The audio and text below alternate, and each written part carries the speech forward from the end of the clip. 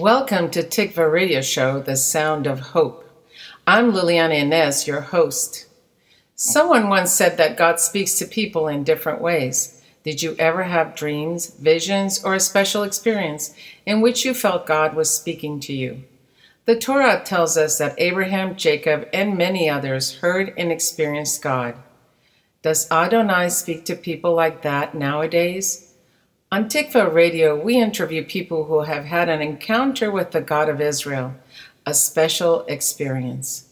Some have even had personal miracles, and all have found the Messiah of Israel. Stay tuned to Tikvah Radio Show and hear an amazing story of someone who was encountered by God. Welcome back to Tikvah. Today our guest is Dr. Robert C. Newman. His doctorate is in theoretical astrophysics from Cornell University. He has done additional graduate work in cosmic gas dynamics at the University of Wisconsin, in religious thought at the University of Pennsylvania, and hermeneutics and biblical interpretation at Westminster Theological Seminary.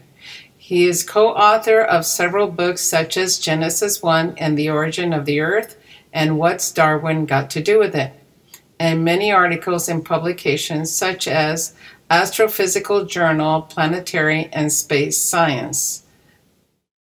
Welcome back to Tikvah Radio Show. Today we have Dr. Robert Newman back with us, and this time he's going to be talking about the scientific objections to evolution. Welcome back, Dr. Newman. Glad to have you here with us. Thank you, Liliana. Good to be here. All right, so what are the favorable evidence for evolution in your opinion?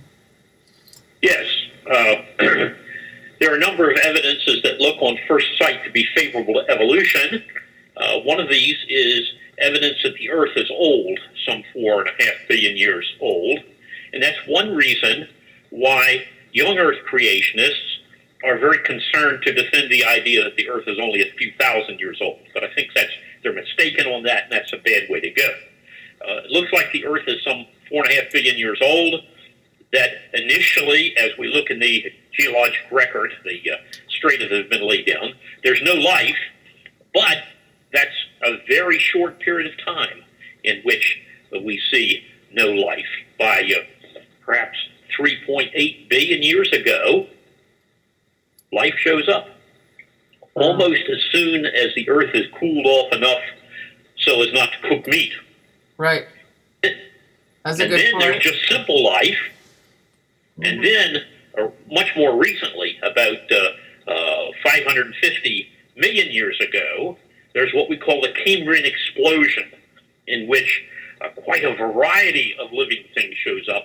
Almost all of the basic body plans that we see today show up in what we call a Cambrian explosion.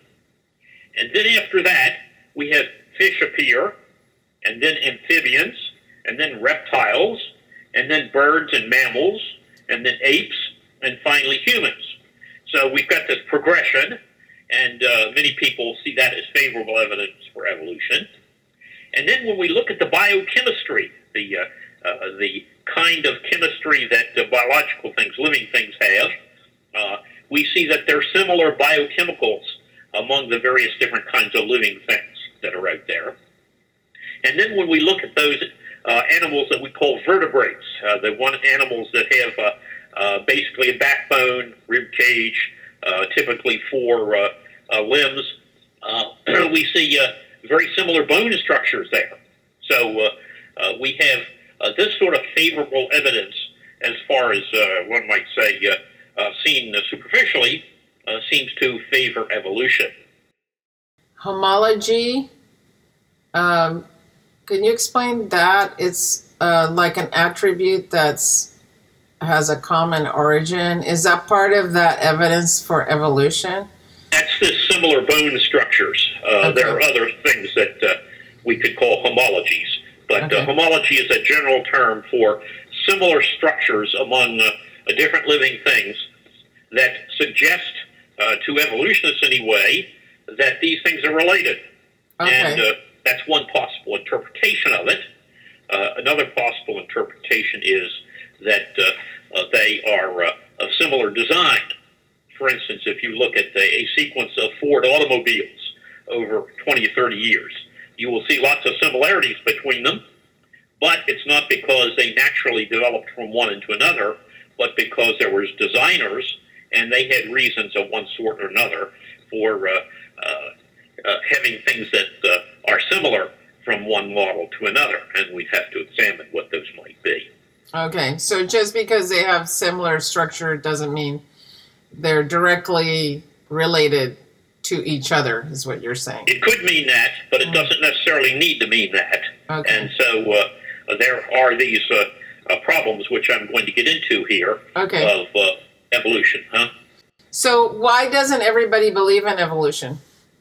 Well, the media typically represents that as only religious people don't believe in evolution, and that's just the reason why we shouldn't believe in them if we're not religious, okay? But there's actually a variety of reasons why everyone doesn't believe in evolution, and it will depend on one's worldview. Okay. So there are some people who have other sources of information besides science that raise questions for them. And these kind of sources are often religious sources. But not everybody who is opposed to evolution has it for religious reasons. And I think of Michael Denton, who wrote a book back in the 80s, Evolution, a Theory in Crisis, and then wrote another book on design in the universe. There's a fellow, Dean Kenyon, who was the author of a book on evolution, and then in thinking through biochemistry, basically, he came to believe that that biochemistry and its diversity and its way it works together with living things really cannot be explained by purely natural causes.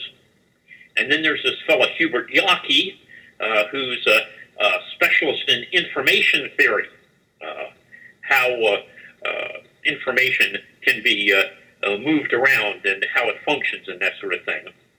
And he came to the conclusion that everywhere you see information, you're looking at the activity of a mind, and that the DNA in living things is a perfect information system, a system for transmitting information from generation to generation within living things.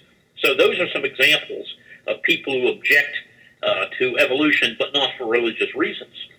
Mm-hmm. And then there are also some people who have religious reservations about evolution, but don't think that these are the decisive problems. Now, I would fall in that category myself.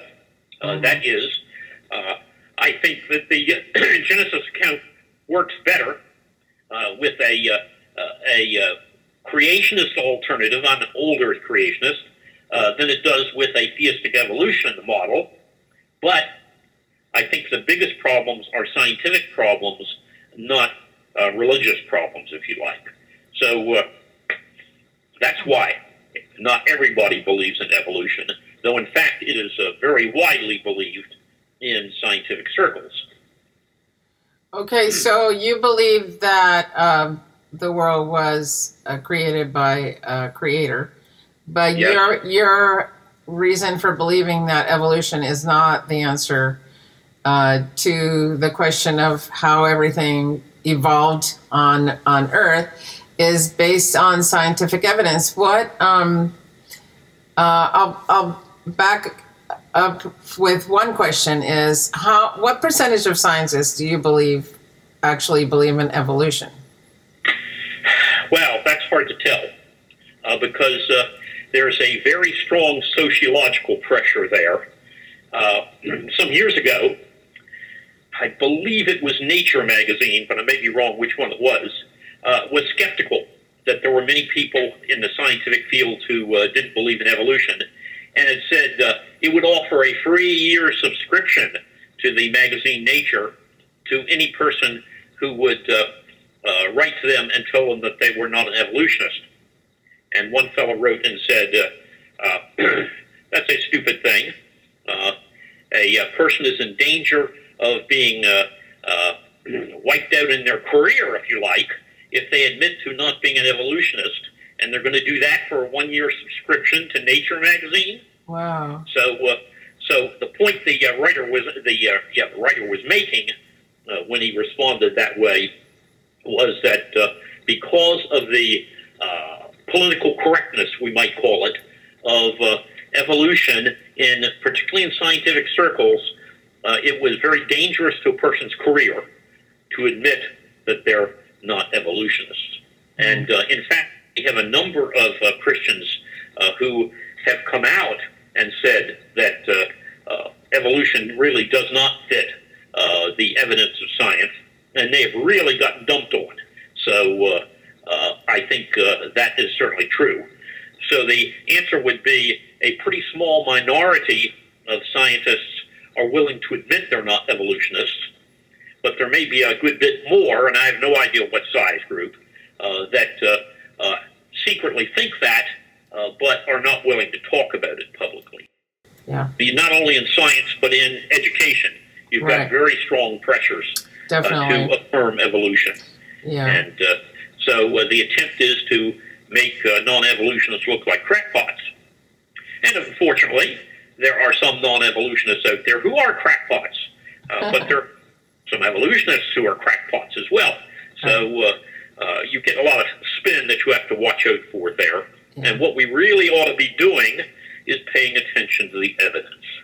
Okay, and so you base your belief on scientific evidence. So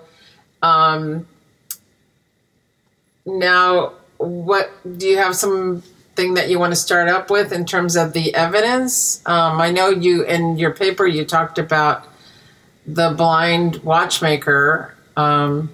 Is that something that you want, you would like to share? Yeah.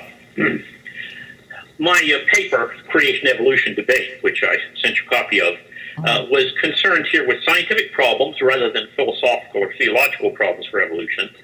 And it was concerned especially with problems facing what we might call naturalistic or blind watchmaker evolution, rather than theistic evolution. I have problems with theistic evolution as well, but theistic evolution has got way better, what should we say, evidence for it than naturalistic evolution does, because in theistic evolution you got a mind behind the universe that could cause these things to happen. But the problems I'm concerned about here is with naturalistic evolution, and that's the sort that was promoted by Charles Darwin back in the middle of the 19th century in his Origin of Species, and then particularly promoted here in the late 20th and early 21st century by what we might call the new atheists. Richard Dawkins in his book The Blind Watchmaker, and Daniel Dennett in his book Darwin's Dangerous Idea. And both of them basically, well, three of them basically, argue that we do not need a mind behind the universe to explain the phenomena that we have in nature, which they say points to purely natural evolution. And I say they're mistaken about that. There's some big scientific problems for evolution. So what are some scientific problems for evolution? Yeah, good. What's your thought about that? In my paper, I deal with two major problem areas, and these include a number of sub-problems under them. But the first one is, when we look at living things, we see an enormously complex structure that works together. That, in other words, that's not only complicated, but it's complicated functionality. So the first thing is the kind of problems we have of generating that level of order when in the naturalistic view you've only got random events, which typically are called mutations, and a lot of them are, only got random events, and then you've got some kind of selection mechanism, what we call survival or survival of the fittest. And those two things are claimed to be able to produce all of this order. And I say that when you look at the data, that's nonsense. So that's the first big problem area. And the second big problem area that I discuss in a paper anyway is problems with the observed fossil record compared with what that kind of a theory would expect. So those are the two big areas. And then I divide each of those areas into a number of sub-areas. So under problems generating order, I think about the origin of life, the origin of biochemicals, and the origin of chemical processes and complex organs, all of which we see in living things. Where did life come from? How did it arise? How were all these very complex biochemicals constructed? And then what about the complicated chemical processes that we see in living things and the complex organs? The organs we're thinking of would be things like the eye, things like the digestive system, things like the ability of birds to fly, that sort of thing. And chemical processes would be the kind of chemical processes that take light, radiation, quantums of radiation coming to the being and converting it into a brain signal of some sort, which then the creature converts into an image of some sort. Okay, so lots of complicated things like that.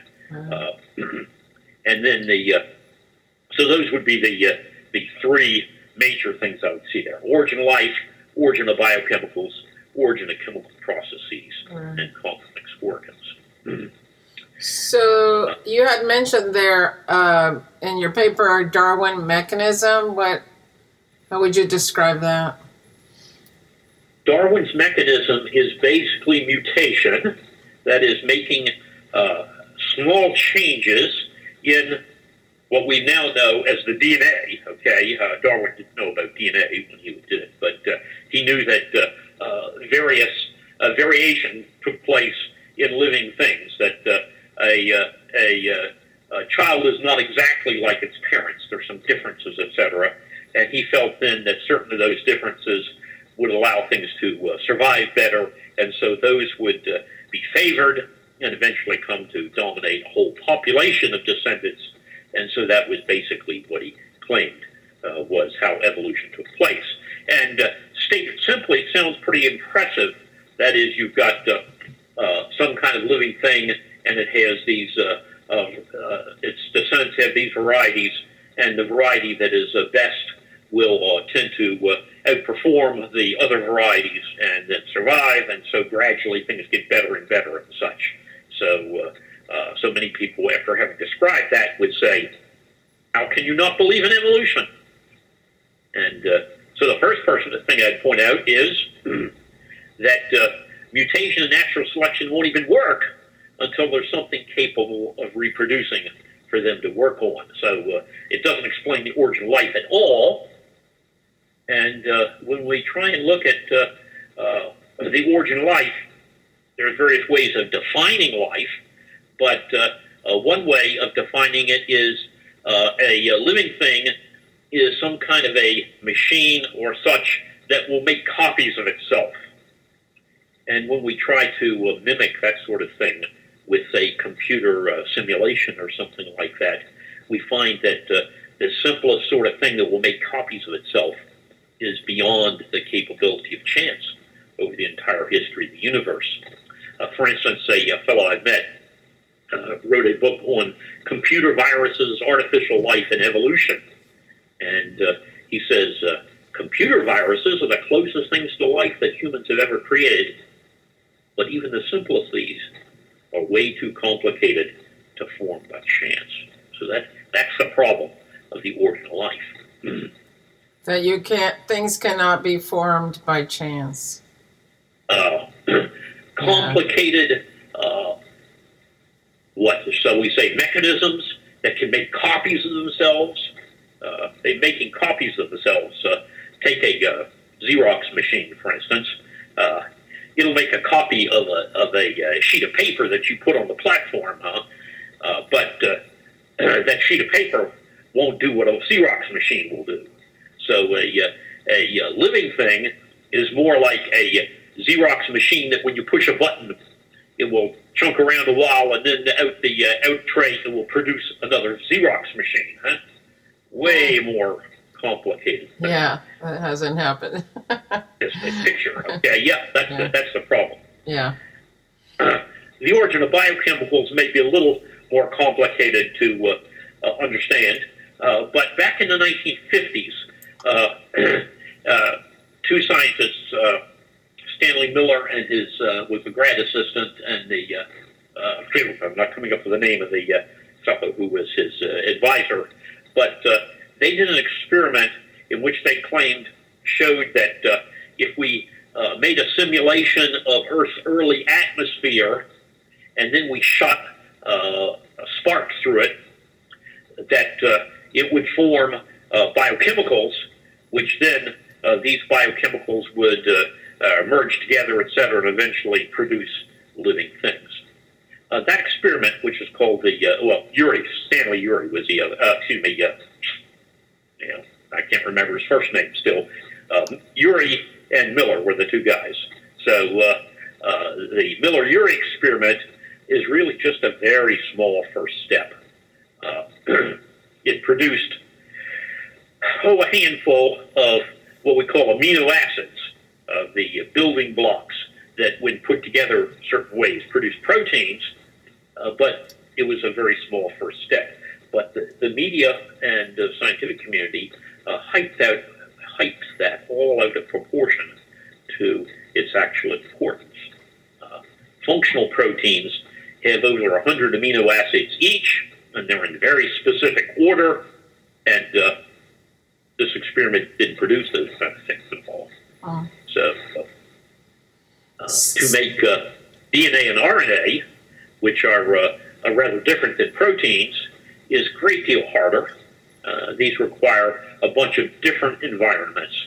And one writer, who is in fact an evolutionist, has written a book called Origins, I believe it is, in which he kind of describes this, and it's really rather humorous in just a page or two of how the environments would have to change, that this material forming this little pool would have to then go over into another pool that's at a very different temperature and a different acidity, and then that would do some things and have to go into another pool that's very different, etc. And it really suggests that really have not gotten anywhere in that direction. Mm-hmm. So up to this time, the only way that biochemicals have been produced is basically by living things. But scientists have done some things, but they can only do it by using considerable intervention by the experimenter. And when you start getting intervention by the experimenter to make things happen, that's intelligent design. That's not natural random phenomena. That's a good point, what you just said. They're becoming the creator. Yeah. Yeah. Yeah. So we don't know whether humans will eventually be capable of producing some kind of life, but I think we've got very good evidence that if they do, it will be an indication that intelligent design is needed to make life, and that's not really the direction they want to go. Okay, they're trying to avoid that, and yeah. There's a whole issue about almost like a fear of broaching that subject, that there is a intelligence design, that there's a creator behind that. At least among what we might call the leaders or the gatekeepers of both virtually all scientific fields and of education, are people who are very strongly materialists. That is, people who believe that nature is all there is, and whatever we've got here has happened by natural processes and not with any mind behind things.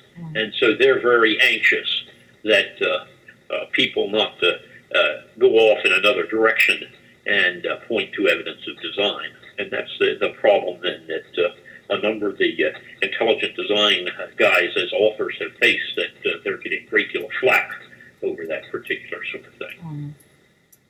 So in your paper, you you were talking about the fossil record, that there are some problems with the fossil record. And why is, first of all, why is the fossil record so important to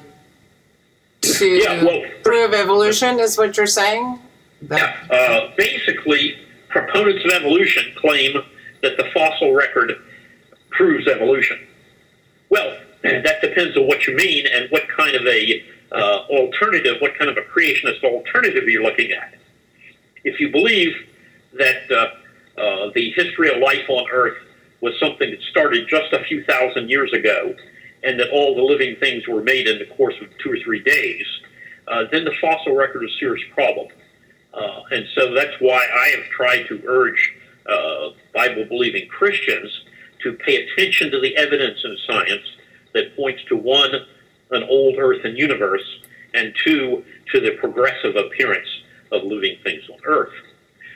So in that direction, and that's the reason why I pointed out here at the beginning the idea that an old Earth and initially no life, and then simple life, and then more complicated life is superficially seen as an evidence for evolution. But the big problem is evolution is not an adequate cause for those phenomena. Hand-waving, okay, but when you actually get down to the details, they won't do it. And so now what I basically suggested on the problems for evolution from the fossil record kind of looks like this. Let me get out my list here to pull them together. The first thing is that when you actually look at the fossil record, you have what we might call a relative lack of transitional fossils. In the evolutionary model, everything takes place by gradual transitions, or with a model that is not as widely accepted. They're fairly rapid transitions, but they're still transitions. And yet, when you actually look at the fossil record, you have very few things that could reasonably be called transitional fossils.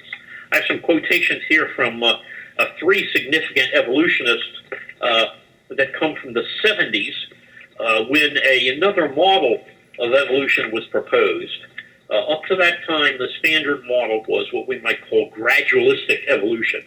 That is, the mutations are very small things, and you have to have lots of them to get any noticeable change. And a number of fellows who are specialists in looking at the fossil record said that doesn't fit the phenomena of the fossil record. And so let me quote these 3 things. Stephen Jay Gould, who just passed away recently, in the journal Natural History back in 1977, said the extreme rarity of transitional forms in the fossil record persists as the trade secret of paleontology. That is, how rare these are is something that only specialists in the fossil record know. Other people, other biologists outside the fossil record don't typically know it. The evolutionary trees, he goes on, that adorn our textbooks have data only at the tips and nodes of their branches. The rest is inference, however reasonable, not the evidence of fossils. So he says, what we're actually seeing out there doesn't really look quite like what evolutionists would like. Another fellow at about the same time, in the Bulletin of the Field Museum in Chicago, 1979, this fellow said, well, we're now about 120 years after Darwin, okay? Ironically, we have even fewer examples of evolutionary transitions than we did in Darwin's time. By this I mean that some of the classic cases have had to be discarded or modified. And then another fellow writing in 79, in a book that he wrote, Macroevolution, says, despite the detailed study of Pleistocene mammals in Europe, that is Europe, mammals in Europe during the last geologic age before the present one, not a single valid example is known of phyletic or gradual transition from one genus to another. So he's saying, well, we can find transitions between species, But if we just move up one level in the classification scheme to what we call the genuses, we don't see gradual transitions. So those three quotations are to support my remark about the relative lack of transitional fossils. Notice that we said relative lack. There's no need to argue there are no fossils that might be transitional. There are. The problem is that Darwinian evolution of this blind watchmaker sort, the kind which there's no designer behind anything, that has nothing but these random things to cross gaps and what scientists would call a random walk to cross gaps. What's a random walk? Well, a random walk is when something moves, but you don't know in advance what direction it's going to move in, and you don't know in a direction how far it's going to move, that sort of thing. A popular writer some years back, and not discussing evolution, pictured a random walk as a drunk who is not so drunk that he can't stand on his feet, but he's so drunk that he can't control which direction he's going to go to. And he's holding on to a lamppost, and now he's going to move away from it. Random walk. Uh-huh. And if we ask, how long will it take him to get home? The answer probably will be not till he sobers up. But at least one can calculate how far he will get from the lamppost in so many steps, though you can't tell which direction he's going to go. If that's all you've got to go from one form of life to another form of life, you ought to have lots and lots of transitional fossils because it's not going to go straight over, okay? Uh-huh. So that, yeah, go ahead. You have here not a tree, so that some fossils that have been found actually don't even resemble a tree. Is that correct? Yes, that is. Let me say one more word about the random walk thing. Okay. And that is that Darwin was aware that that there were not much in the way of transitions even in his time, and he argued that that was because the fossil record was fragmentary, and that as we got more and more evidence, those gaps would be filled in. But that, in fact, has not happened. We now have nearly 250 million fossils in our museums, and if you put those together, you do not have all of the transitions show up. You've still got the transition more obvious than they were before. The example I give is from computer graphics. How detailed a picture can you make with 250 million pixels? And you ought to be able to see details that, in fact, we're not seeing. Now, your remark about the shape of the fossil record is an important one, and it was the next thing I dealt with, and that is Darwinism, its various forms, whether we're thinking about gradual transitions or more rapid transitions, still predicts that you start out with the simple ancestor, and then gradually that diverges into things that are somewhat different, and they become even more different as time goes on, and more different, etc. And so the picture of that drawn as a diagram would be kind of the early living things would be like the trunk of the tree, and then the different divergent things would be like branches, and they would get more and more branches. So you get a nice single tree, if you like.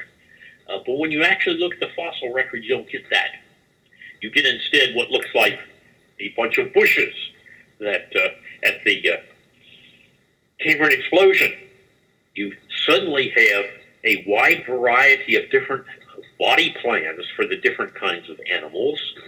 And then each of those diverges some, and so the divergence comes in a different way. You get the most basic body plans show up rather suddenly in the fossil record, and then they kind of fill in. And that's not at all what a Darwinian model would have expected. So what do you think, the fossil is not looking like, what a tree is supposed to look like? You're saying it looked like a bunch of bushes. So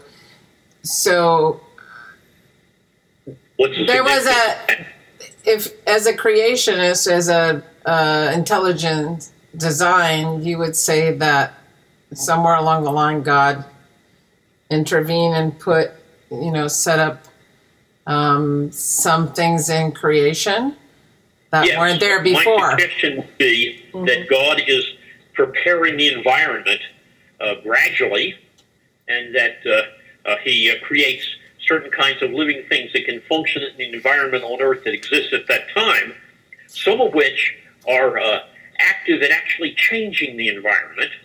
And then when the environment has moved on a ways, he creates other things that will function in that environment. So that some of your early animals really, some of your early plants do not need oxygen in the atmosphere to function. And some of your single-celled organisms of one sort or another can actually function without oxygen as well, but eventually they will begin to develop oxygen in the atmosphere, and then God creates kinds of living things that need oxygen at that point, and so you have a sequence like that is going on. And we're getting to the place now where we can perhaps mimic a little bit of that by what we would call genetic engineering. That is, we understand how an intelligent designer can make different things out of what he's got to work with. And we haven't gotten very far in that direction, but at least it allows us to understand what we might be looking at. And I think that's what we really are looking at this particular point. Wow. So what are some other problems with evolution that the fossils are showing us? So you said there's like some amazing number of fossils they found, but if you put it all together with a computer, you can't put anything together that makes any sense. When you try and put things together, it looks like you're dealing with what should we say, a number of what appear to be separate creations of some sort, maybe not starting from scratch. Maybe these separate creations are using something that was there before, but they're doing something to it that require maybe 100 mutations of the right sort to move from the one to the other, and nothing like that is going to happen naturally. Right. That's going to be an intervention of some sort. Yeah, it goes back to the scientists that instead of showing how one part of nature went from one stage to another, they went and intervened to try to make it go in the way they think, it would turn out right. So they start becoming the creator, the intelligent design, and well, they would like the stuff to happen by itself, if you like. Right. But when you actually do the numbers for the probabilities and stuff, the probabilities are astronomically small. And if you've done 2 or 3 of those, you just don't have enough opportunities in the history of the universe for that sort of thing to happen. Right. And that's really where we are now. I just got a book in the mail today. It hasn't actually been published yet. This is Uncorrected Proofs. Another book by Michael Behe. Michael Behe wrote a rather well-known book back in the 80s called Darwin's Black Box. And then about 11 years after that, the book The Edge of Evolution, Darwin's Black Box said, when Darwin looked at the cell, he couldn't see anything inside of it. So he just took it to be kind of a bag of jelly. But now we can look inside it, and so it's no longer what scientists might call a black box. you can look in it, and we see all these things going on and such. Then in the next book, The Edge of Evolution, he looked at experiments that had been done to show what is naturalistic evolution capable of doing, and showed that it just is not capable of doing the kind of things that need to be done. And now he's written this work, and I've only read the introduction to it, so I can't really characterize it in detail, but his title is Darwin Devolves. And this book will come out in February, Lord willing, and basically it's saying that what we now know about DNA suggests that Darwinian evolution is actually something that devolves. It goes downhill instead of going uphill and making better and better things. And I will have to read the full book to see whether he makes his case. But I've been very impressed by his two previous books, and from my own reading as well, to suggest that he's got it there. He's pointed out something that naturalistic scientists do not want to hear. So where are we now? Because at the time of Darwin, we didn't have any understanding about DNA. We're in a different place. So how is that changing the whole theory of evolution? I don't think it's made much change yet, and yet I think it has put a great deal of tension on evolutionary theories. Already back in the 80s, Michael Denton, Australian biochemist, microbiologist maybe, was saying evolution is a theory in crisis. And just here in the last 10 years, he's written another book that says evolution is a theory still in crisis. Well, the evolutionists have not solved that crisis, and my suggestion is it is going to press very hard in the direction of a designer. And what that will do is hard to say, because humans have been confronted with God all through human history, and they haven't all come to truth. Many of them have gone off and invented other religions and such, and I can't predict the future. I've got biblical material that give us some outline of how things will wind up, but it's pretty clear in the biblical material that there's still going to be strong rebellion against God, running all the way up until Jesus comes back again. And so that, I think, is the kind of thing we've got. It may be that the evidence developing here is going to lead to persecution of believers by people who don't want to believe, that sort of thing. We've got some huge polarization in our society already here, and that may be where things are going to go. I hear you. So, if there's somebody out there listening and they, they're hearing what you're saying and they're like, there's truth to this, what would you say to that person?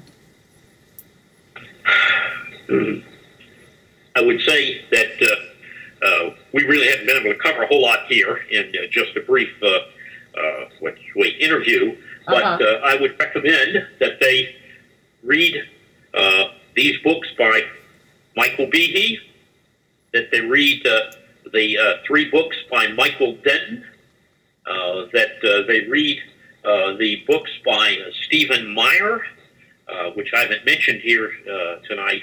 All of these books are pretty substantial.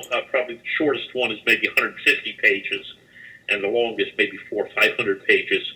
But a number of them are written so that they can be understood by people that are not really scientists, but the writers are trying to write in such a way that scientists can grapple with what they have to say and see that these guys are, in fact, trained in their fields of specialty, Behe and Denton in science, and Stephen Meyer in philosophy of science, and that there really is very good evidence here. A couple of websites I might suggest. the website reasons.org, that's related to the work of Hugh Ross and his associates, right out there on the West Coast with you all. I've forgotten the name of the town it's in, but on the internet, you really don't need to know any of that stuff anymore. So if you go have a look at reasons.org, Ross and his associates, who are, a number of them are scientists, are working hard to keep up with what's going on in the scientific literature. And they've got very, very good evidence that there's a mind behind the universe, and that mind is the God of the Bible.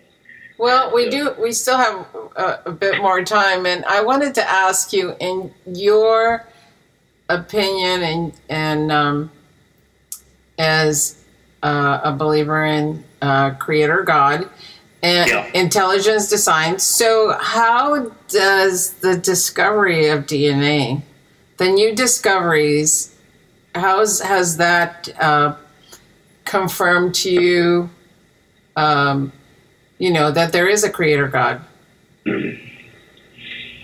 I think that the more we've learned about life, I'm thinking about physical life on Earth, okay? So far we haven't found the life out beyond Earth, if there is any else in our universe. We've got evidence from the Bible that there's God, and there's living things that we call angels and such, which we're not sure exactly how they're related to physical life, but back where I was going. The more we've learned about physical life, the more complex we've seen it to be, and the more sophisticated we've seen it to be, and the less and less likely, therefore, that unguided processes with nothing stronger than survival of the fittest, if you like, can explain the origin and development, all this sort of thing. So when I was younger, let's see, I'm 77 now, so when I was, say, in high school, evolution was kind of scary. And I thought about it and had contact with people who were not evolutionists and looked at the kind of evidence they gave, and still not as strong as I would have liked. But as I've studied more and more, and as more and more evidence has come up, the evidence has gotten stronger and stronger that we live in a universe that's got a mind behind it. And that evidence has not only come in biology, but has also come in what we call astronomy or astrophysics, in the way in which the basic forces of the universe are designed. I think I may have talked about that a little bit last time. And in the way in which our planet Earth is very, very unusual in the whole of the universe that we know anything about, as being just right for life on it. And whether our Earth is the only planet in the universe that is just right enough or not, I don't know. Maybe time will tell us the answer to that. But there are now so many things that a just right planet has to have that it's beginning to look like, unless it has been designed, there's not likely to be even one. We know there's one. So again, it seems to point towards a mind behind the universe. So that's kind of where I would come down on that whole question. Mm-hmm.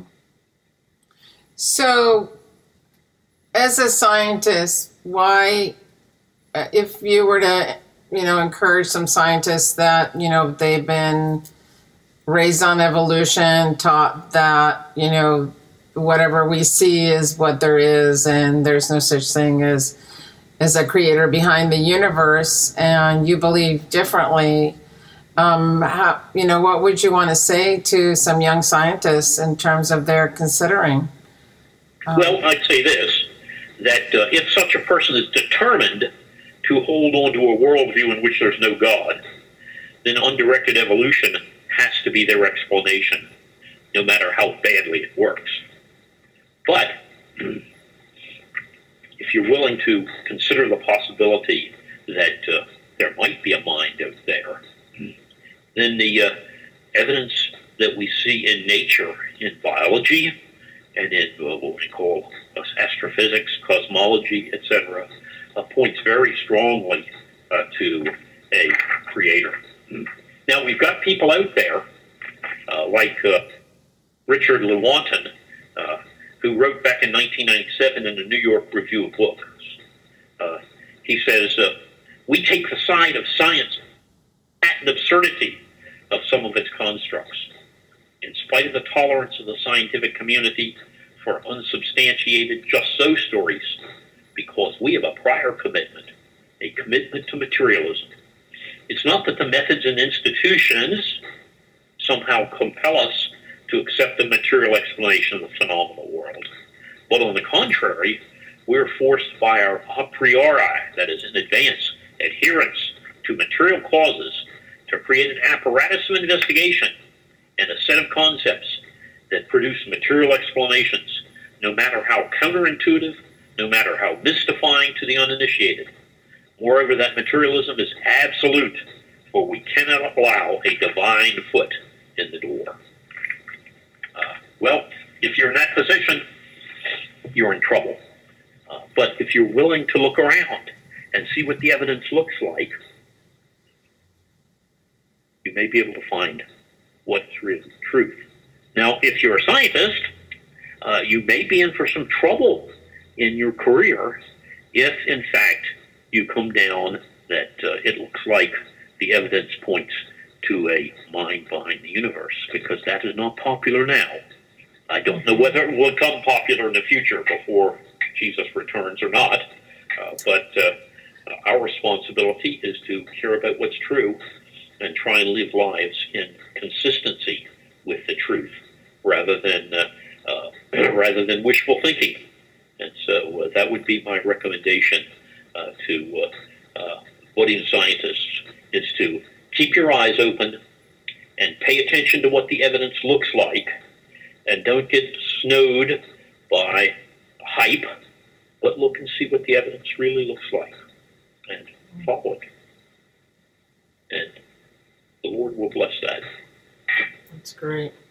So, Dr. Newman, you had a book that you co-wrote with John Weister. Weister, yeah, John Weister. Yeah, Weister. And Janet and Jonathan Moneymaker. I think it's called What's Darwin Got to Do with It? What's Darwin Got to Do with It? A friendly conversation about evolution. And it's published by InterVarsity. Yes. Out of print at the moment. You can certainly look on Amazon and see what's available. I got a Kindle ebook version of it after it went out of print, so I suspect that's still available. But you may have some trouble finding hard copies of it now. It was in print for 16 or 17 years, from 2000 to 2016, something like that, 2017. So it's a cartoon book, or what's being called a graphic novel these days, I guess, and was designed for people who are, what should we say, more visually oriented, and you might find that worthwhile looking at. Awesome. So we just really appreciate you coming on to Tikvah Radio Show again. And is there an email if somebody has a question, or a website that you want to give us before we finish our program? Okay. I wish I could give you our website, ibri.org, but it has been down for about a month.